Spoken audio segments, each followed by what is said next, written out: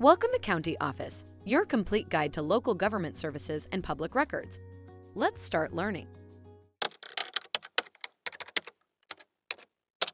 Is child abuse domestic violence? Child abuse and domestic violence are two separate issues, but they can overlap. Domestic violence is abuse between intimate partners, while child abuse is harm inflicted on a child.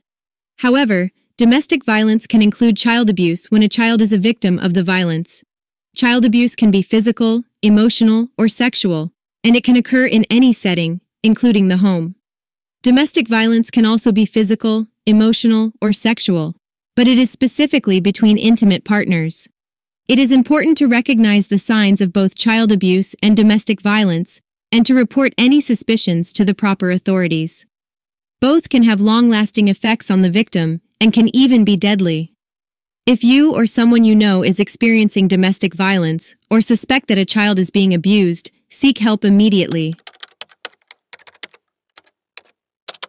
Take a look at the links in the description below to learn more. If you have any questions or want to share your thoughts, leave a comment. We're here to help. Thanks for watching our video.